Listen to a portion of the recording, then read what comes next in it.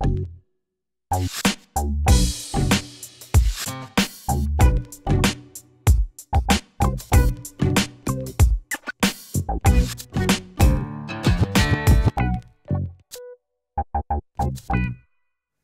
as Tony mentioned before, this year we had a really good response to the call for presenters, and one of the great things is that for the last couple of years it's been the same people getting up to speak.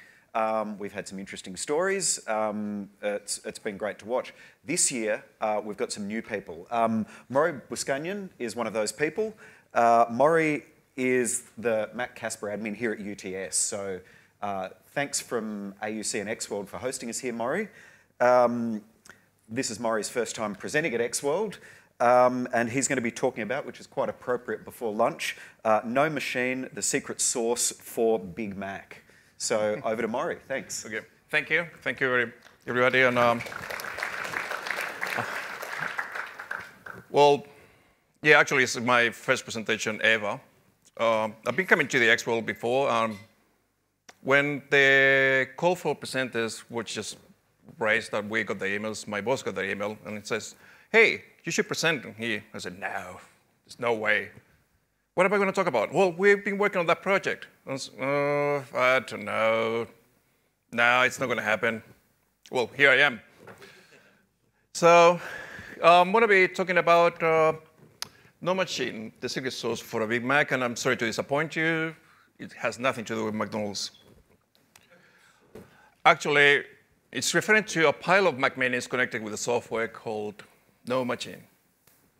And in the next few minutes, I'll be talking about my experience setting up this system, which is still a work in progress, the motivation to start with this, and also the challenges, starting with what type of software we're going to be using. Because as I put it in the title, NoMachine, I want to emphasize that it's not my intention to promote the use of this software, because I'm aware there might be some of the products out there in the market that can do the same or even better. But we're going to be, or I am going to be focusing mainly in my experience, as I said before. Well, just been said that I'm working for the University of Technology Sydney in here, and in the desktop management group and the labs group, which is the same actually. We are in charge of managing all of the computers, end user computers in the whole university. So we look after the imaging, packaging, and enforcing policies, and everything that needs to go down to a computer, it's because of us. Then you have desktop support that it just looks after all the parts. Tools that we're using at the moment, it's SCCM for Windows, Casper Suite of Jump Pro. I'm not quite sure what it's called now, but that's what we're using for Macs. And of course, Apple remote desktops and desktop and SSH. So I'm gonna just have to give you guys like a bit of a background on the environment in here, so we can see how the Macs are like, against Windows computers. So we have 22% of Mac devices in here, and against 78% of the Windows. We're not currently managing any iPads or any iPhones or mobile devices for any kind, but that might change in the future, but still no plans ahead. So we have this is all approximately 8,500 computer species. A bit over 400 computers, they are running a Linux VM simultaneously with Windows. And this is only for a few computer labs in the Faculty of Engineering and IT. So this is required for the classes, for the study. And we have about 2,400 Macs computers. That's included for the staff and software. So what about the students? Computer storage for students. More and more students, or if not all of them, have their own computers. So they come to the university with their own laptops and they do their work. But on top of that, we need to provide the space for teaching and learning, and space for students who don't have a computer, or they need to access certain applications that they just either can't afford or they can't be bothered, or it's a requirement for them to go through the studies. So we have different labs in here. So the main one we look after is the general access computer lab, which I'm focusing on this one because, as the name says, it's general access. Allows any student with a current or an active account or undertaking any course across the university to use it.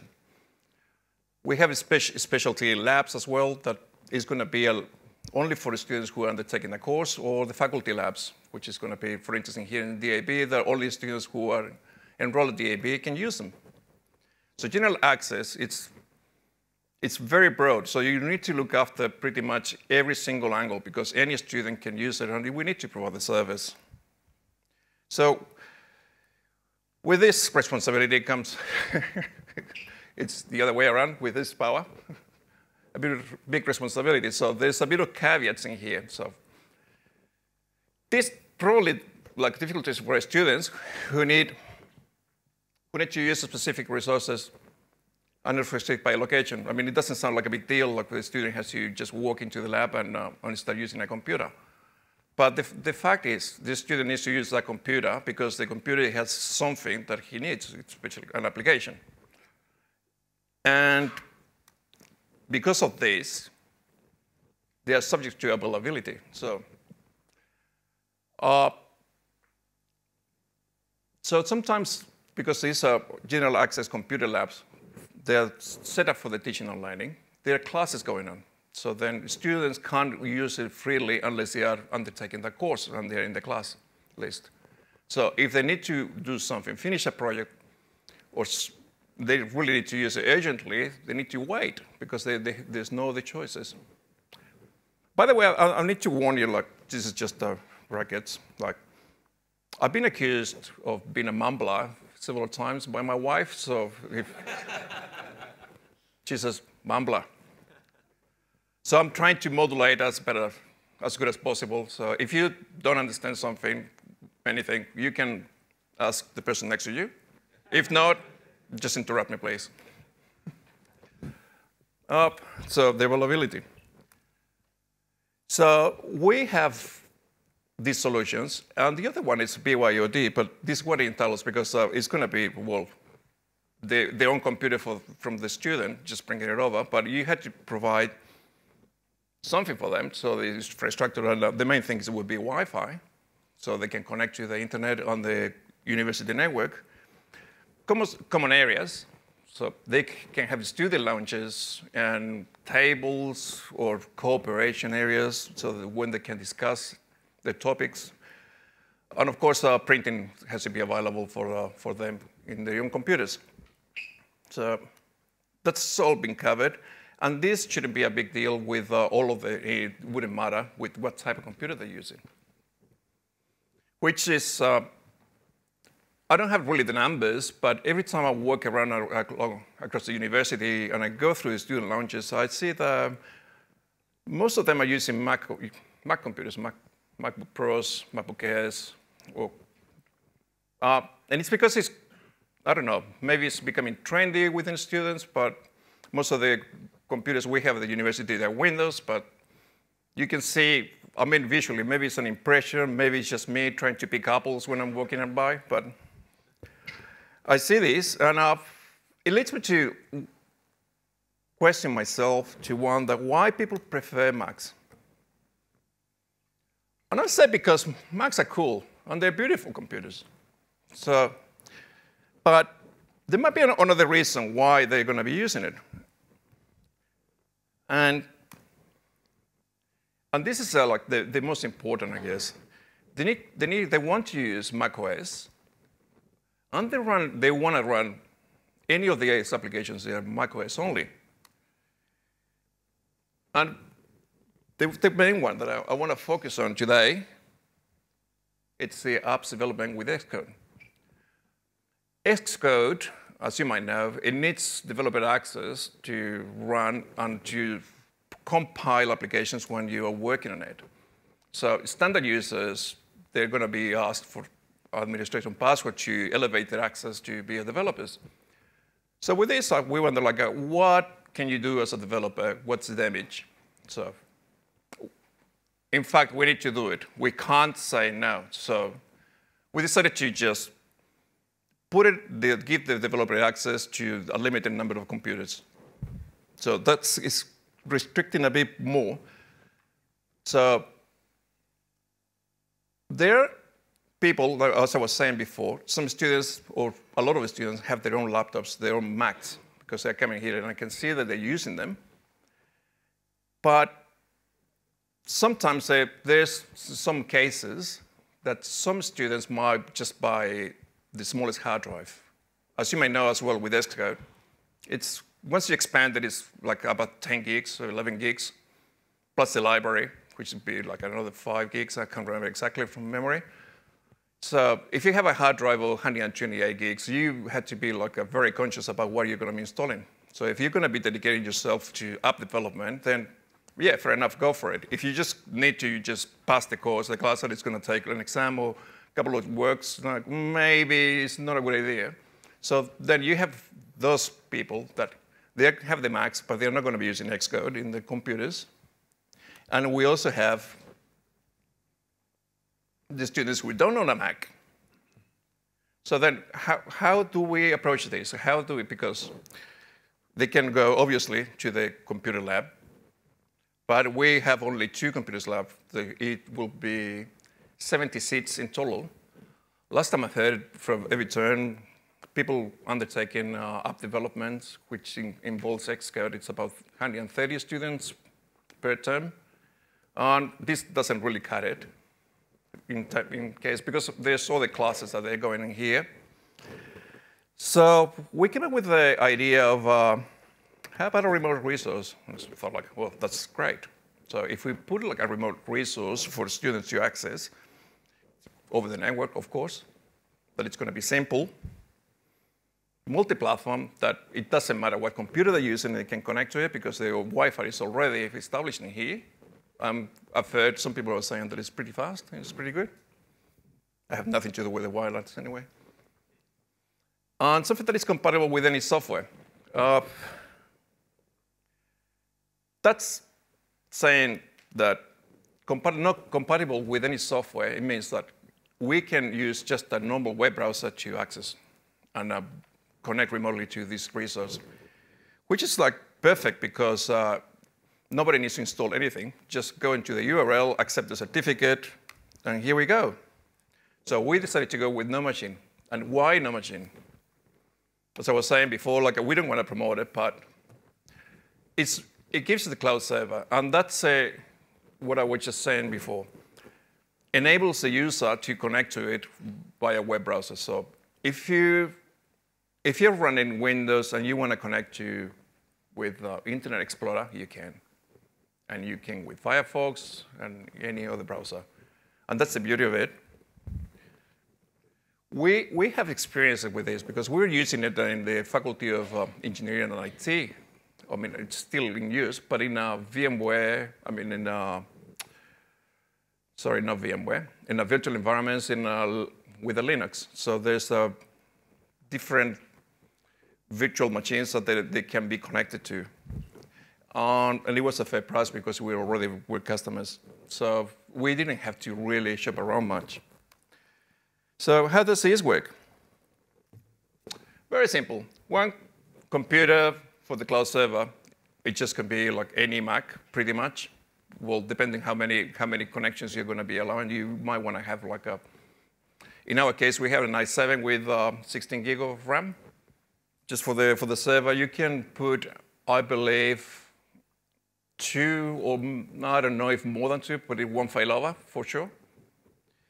And then you have the nodes, which are going to be the rest of Mac Minis. So this configuration is for Mac OS.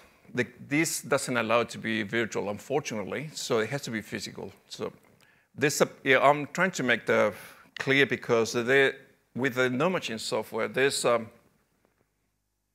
lots of things that you can do with virtual machines if you have a virtual environment, and very much way limited when it's physical. This is one of the caveats. So we need to put this together, And because it's physical, well, we want students to start using it, but we don't want 3 students. We want a bit more students to be using it. They want this to be popular. And this comes together with some challenges because the university at the moment, they're trying to cut down in hardware. They're trying to move into virtual. So most of the servers that they've been created, not all of them, they're all virtual. So when you come to them and say, well, I need this in the server room, what is it? It is a bunch of Mac Minis that we have. Well, there's not that many. And said, well, we don't want to have more hardware. Have you heard about it? Well, we kind of need it because I should have done a presentation for them, but well, they didn't think it through clearly. So we came up with 24 Mac Minis. It looks exactly like that. Now, I didn't want to take photos because it looks awful, but oh, and the server on top, yeah. So this didn't come down very well. And it took a lot of pushing and pulling to get into it. And God, that's one of the biggest challenges is dealing with these people. I mean, not these people, but you had to cut down. There's nobody here from UTS, which is pretty good.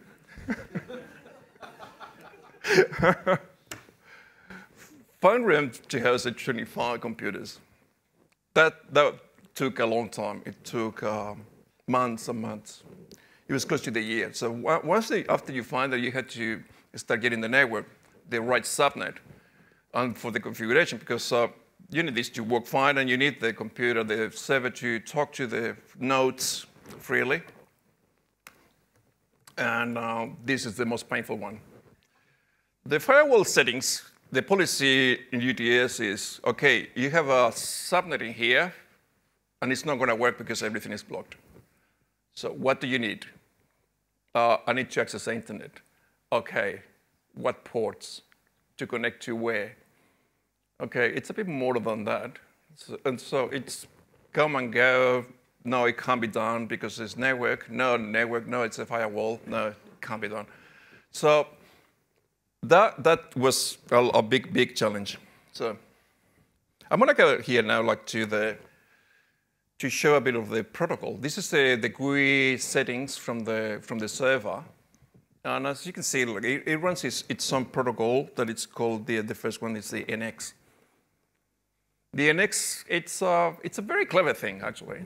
But it can do, as I said before, it can do way more in a virtual environment on Linux than in the macOS. And it connects also through the web on a secure layer or an open one. And SSH, this is how it initiates a connection. When you're binding or joining a node to the server, it's going to generate a key, like an RSA key. And that's how it's connected to the nodes from the server. And it creates an account that is called NX, and it's a hidden system account that it just controls the remote resource. It's quite clever the way it's been done.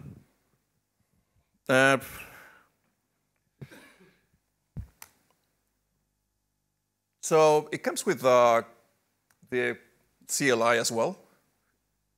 And it's all reduced to just one command and several flags.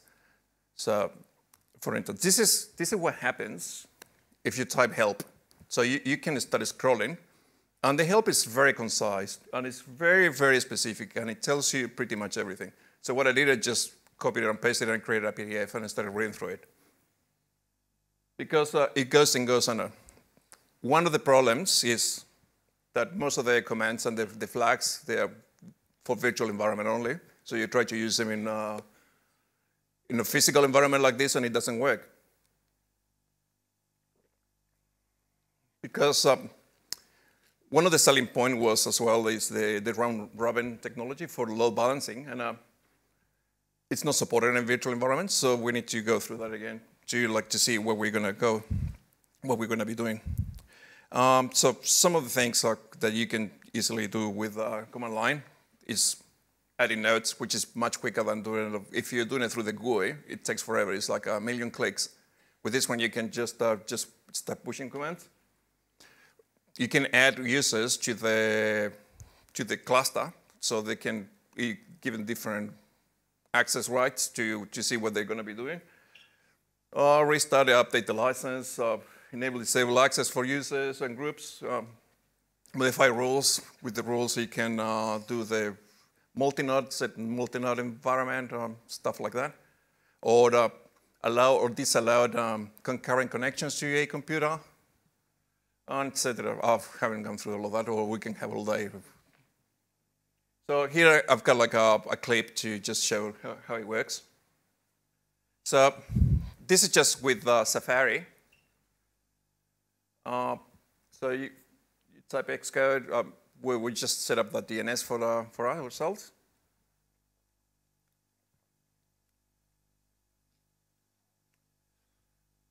And then just don't take note of that. Just look away.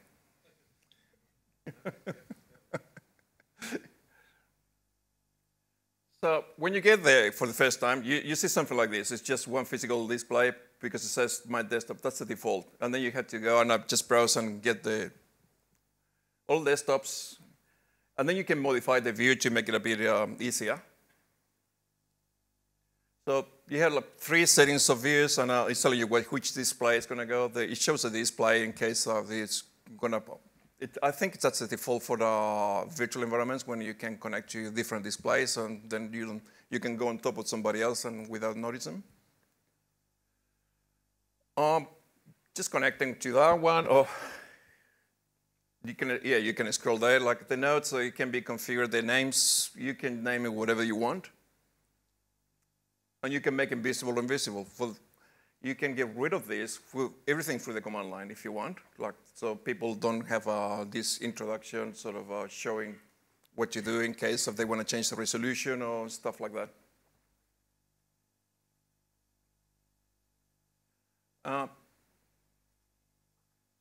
Yeah, that's about the same, the resolution.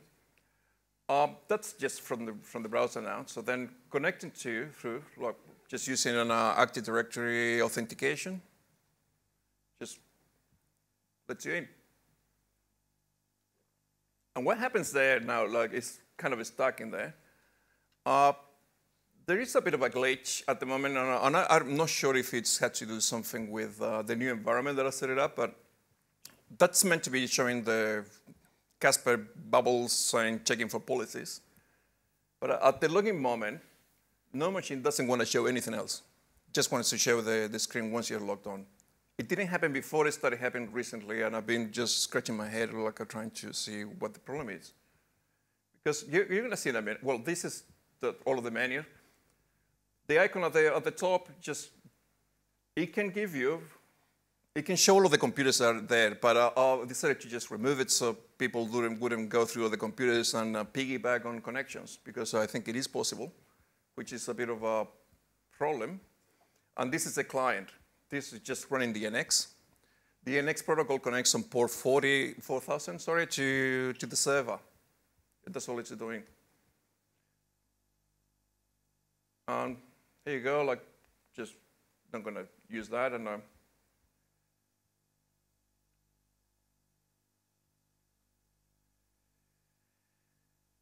And that's the bubble that it should be showing at the beginning when it's logging in, but it doesn't do it.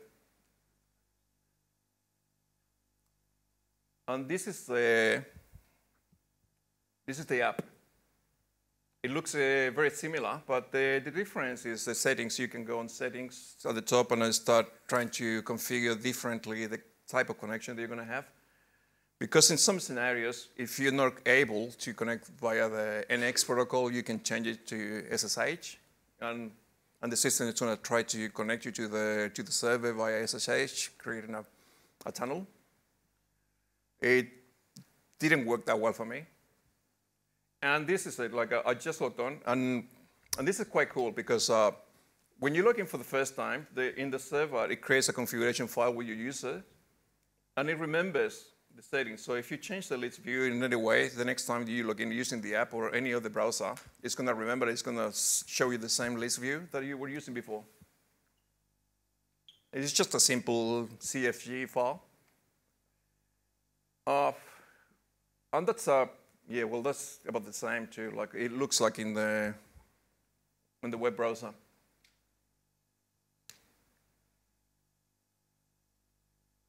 Well, as I was saying, this is still a work in progress, so we don't have it fully functional. Need to go through a lot of things before we can start advertising.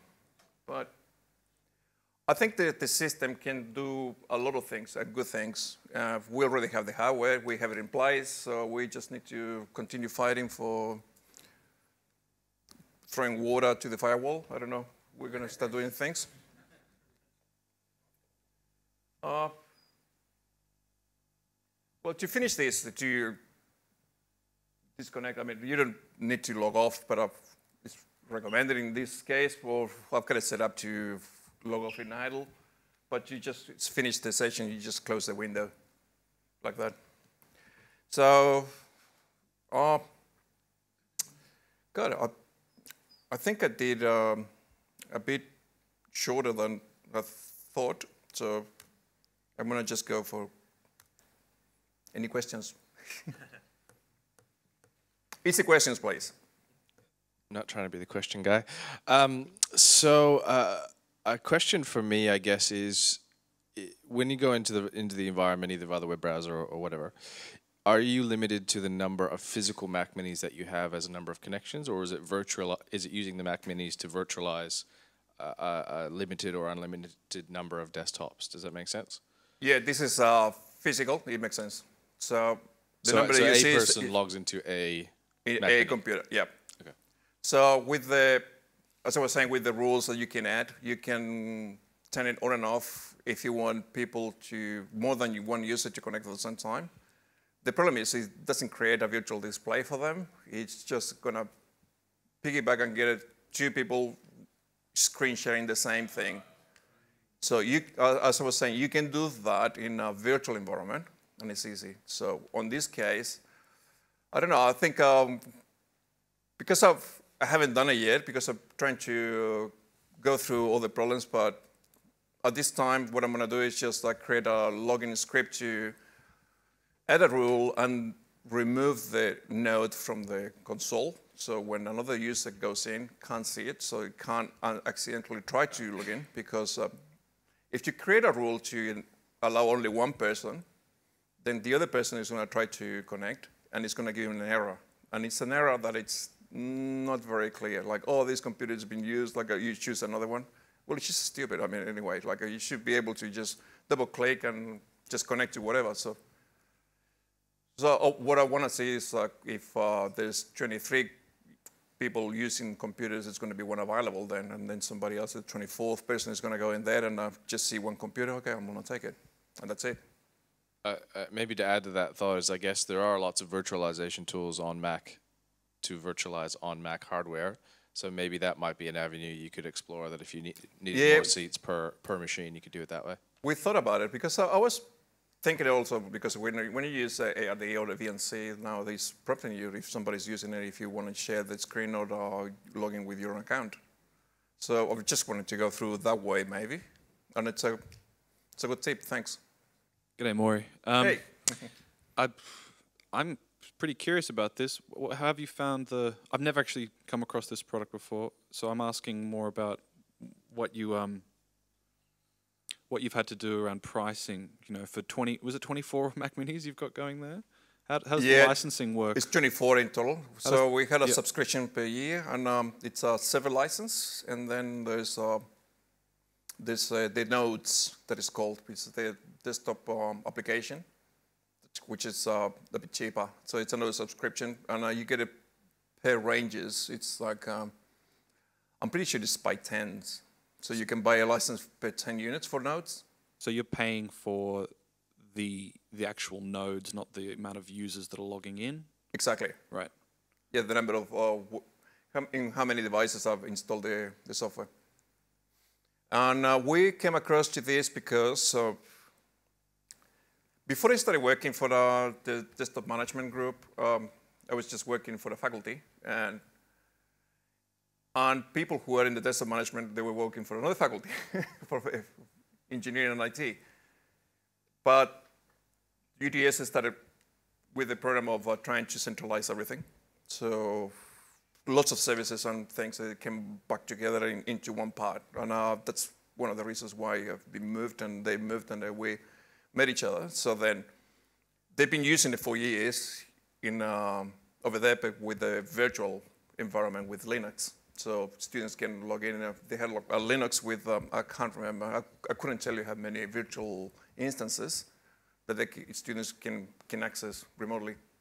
And it's been working fantastically. So everybody had good experience with it. So honestly, we didn't do much research when we came to the Macs. We said, well, let's use the same product. But then on the go, I started realizing, well, actually, you can't do this. You could do it with the other one. And another thing that comes quite annoying is when you go into the website, the support website, and start looking for tips of how to do something. You come across something cool, and then it says only for virtual environment. And then the Macs, it's all pulled all together. So there's not a section to say what you can do with Macs for physical desktops. I just had one more question. Is there an ability to move files from the remote host to the local machine? Yes, and you can print and you can install USB keys and all of that stuff. It's supported. So you can plug in a USB key locally that'll travel through. You can stream sound as well. Pretty cool. Thanks. Yep. I've got a question. How have you found stability of the product? Stability. God.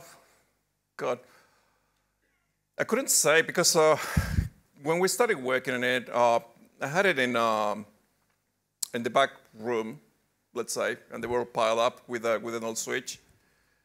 And that's when it was working the best.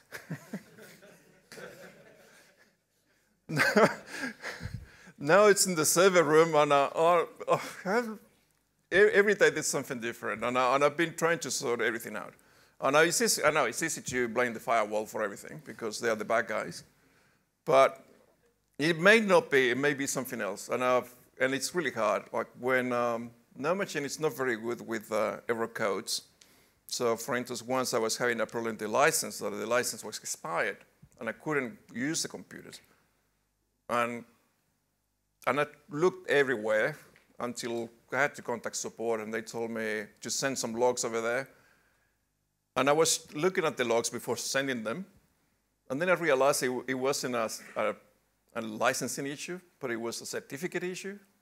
So the computers weren't talking, they weren't trusting each other for whatever reason they broke, I can't remember.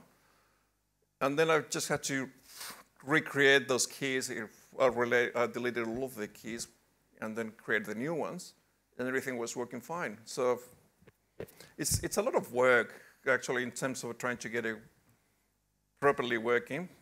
But I don't know, it's still a work in progress, as I said. So maybe for another session, another year, I want to show the experience. Have you spoken to the students that are using it about what the experience has been compared to actually using a machine in front of them? Well, that's a point, because the students don't have access yet. So there's no feedback, because we're trying to sort out some of the problems before. And that's another conversation I had with my boss when he was saying, we just do a presentation on this. I said, but it's not working properly, it's not ready. Before starting this, the thing wasn't, I put everything on a video because I was afraid something was going to happen. I want to do a demonstration, and then nothing works. Okay. What's your experience been using one of the machines compared to running Xcode or launching Xcode on the machine in front of you? Is it? It is good. Yeah, because depends on the setup. For instance, if you leave it running and you're logged in and you leave a task running, then you can just disconnect from NoMachine and then go back in there and look at it again, and then it's still doing it. So I don't know if it can be done, like, it could be really useful, I mean, for movies, like when they're like,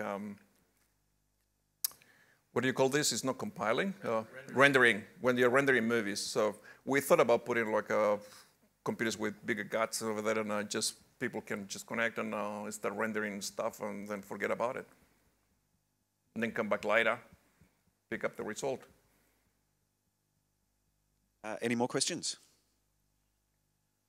You have to have 5 more minutes worth of questions because lunch isn't quite ready.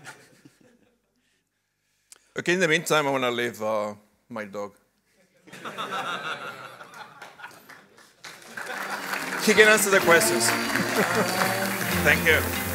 Okay, well, thanks very much, Maurie. And I think for anybody else that's considering doing a presentation for the first time, I think you've shown that for your first time speaking in front of an audience, you've done fantastically well. So thank you. It's not that hard.